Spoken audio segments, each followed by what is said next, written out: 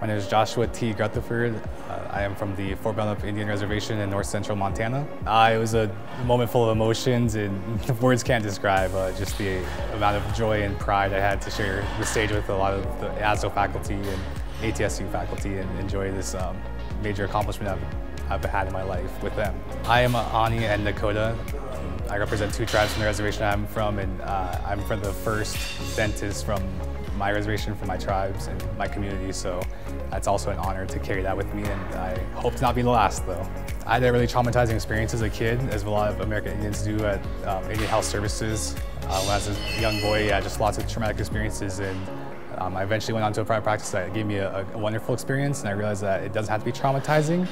So I was like, I want to do that for my people, and I want to give back and listen and help in ways that are, as empathetic as possible.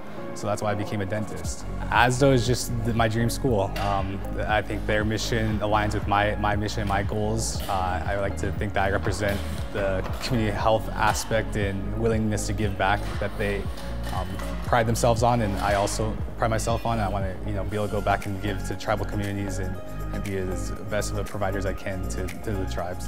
It's just something that's always been instilled inside of me, that I've learned from my family, my tribe, and my culture especially, is to always just give back and to give more than you take.